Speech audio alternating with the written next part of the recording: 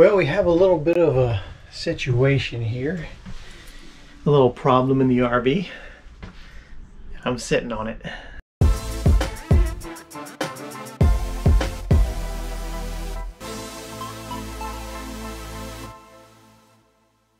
A couple stops ago, we noticed that the pressure in the toilet, the water pressure in the toilet when you flush, is just almost non-existent. It just trickles out of the little holes out of there, and we've moved a couple times since, so we know it's not a water pressure issue.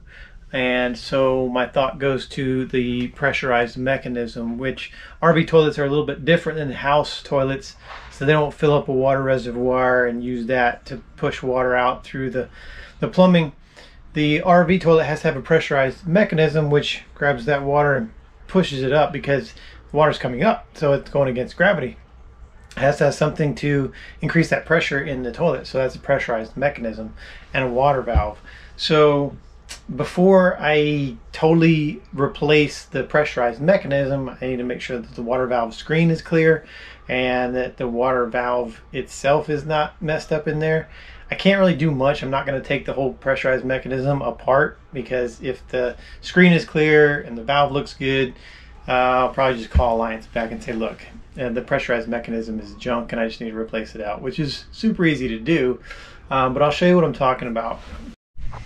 Alright, you can see here, these little holes is where the water comes out and is supposed to swirl around. However, the pressure is not great enough for it to even shoot out and do what it's supposed to do. It's coming out of here and it's just basically just trickling right down. I did take some pipe cleaner and I went into each one of these holes and cleaned that out, and there was some gunk in there, because what happens is when you stop flushing, you know, there's some water that just hangs out in there, and then that can cause like some buildup and it can grow like some algae and stuff. So as I was cleaning out of that, was some like black and green stuff that came out, but it wasn't enough to clog it up. And after I did that, the pressure didn't increase, which tells me that it's probably still something with that mechanism or with the valve. And you can see here when I push the pedal to flush this, there's just not much pressure. Normally it's shooting out of there, spinning all the way around the bowl, but these streams are just trickling. What I do love about Alliance RV is that they have these valves right here. So what I can do is I can turn this valve like that, and that turns off all the water to the toilet. I don't have to turn off the water to the entire RV to work on this process. And this right here is the pressurized mechanism, that water valve that's in there. So this is the thing that I'm going to have to take off and take a look at. First thing I'm going to do is I'm going to unscrew this. This is our water source. I'll take this off, that way I can get this valve out. And the way you do that is you just push down on this little thing right here. Once it disconnects from there, push down here, and then that thing will pop right out. And then I'll be able to see kind of if there's any obstructions or anything that's hindering the flow that I can see with my eyes. If there's nothing I can see or do myself, I'll obviously have to get it, this whole mechanism replaced. This tool comes in quite handy when you're dealing with these plastic fittings, because it's not going to wreck your fitting. It just hooks right on the little nubs there, and then you can unscrew this. I bought this on Amazon only for a few bucks. I'll leave a link in the description in case you want to get one. It has one side for bigger fittings and one side for smaller fittings, so works good for all of your plumbing in your RV. Great tool to have. All right, we got this out.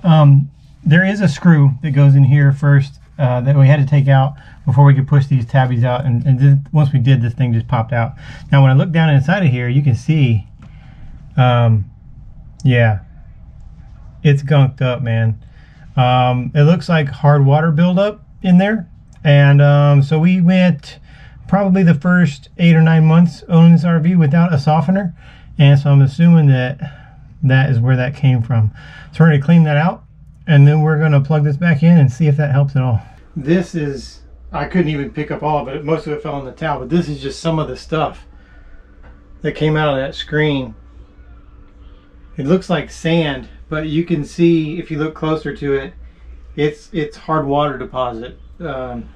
It was almost completely clogging that whole area, so you couldn't even see the screen in there until I got in there. I got in there with toothpicks, Q-tips, straw, and some pipe cleaner, and just kind of got out there. Try to work it out to where you're not pushing stuff through that screen, because you push stuff through that screen, it's just when you turn the water back on, it's going to push all that stuff up into the pressurized mechanism. You don't want to do that. You want to try to get that stuff out. So thankfully now we have a water softener, and hopefully this won't happen again. And I'm hoping that this fixes it. So what I'm going to do is I'm going to put this back on, turn the water back on, and hopefully this was the problem. All right, time to kick the water back on and see if it worked.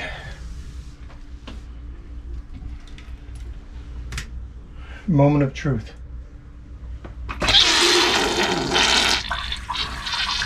Much better. See, it's actually swirling now instead of just running down.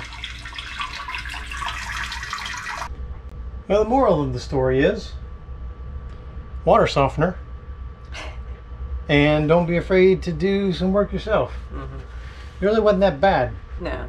I thought the mechanism was bad completely, and so I emailed Alliance and asked them for a replacement part because we're still under warranty. And they contacted Dometic, and Dometic sent these suggestions, one of which was cleaning out the screen area. Yes. And so I did, and it's much better. Yeah, that's way better. And I don't have to wait for a replacement part. Yeah. I don't have to replace a part. And it was super easy. One screw and a little tab, and then my tool that I use to get the connection off for the plumbing. Yeah. Which is a great tool. Yes. One of my favorite tools in my toolbox right now. Yeah. Because I've used it several times. Because we did have a slow leak down in the basement from a fitting that wasn't tightened all the way up. And so I just basically took that thing and just kind of cinched them all up just to make sure that we're good. Thanks to Ted. Yeah, Ted, we met in Colorado. I had no idea this tool even existed. Yeah, he showed it to us. We ordered one right away. Yeah. Who knew we'd get so much use out of it already? Yeah. So, I mean, all in all, probably about a 10-minute job if you know what you're doing. I had that screw was in there, and I had no idea the screw was holding it in. So we're like, on the park trying to get it out. And so he took the screw out, and it popped right out. Yeah. And then we were able to clean it out. And it took a little longer just because we're filming for YouTube. But other than that, super easy. And I'm glad that we have our pressure back in our toilet. Yeah, because that was so annoying. Yeah. What's most annoying is, you know, when you're getting ready to go to the bathroom, you kind of get a little bit of water in there to build up a little water in there.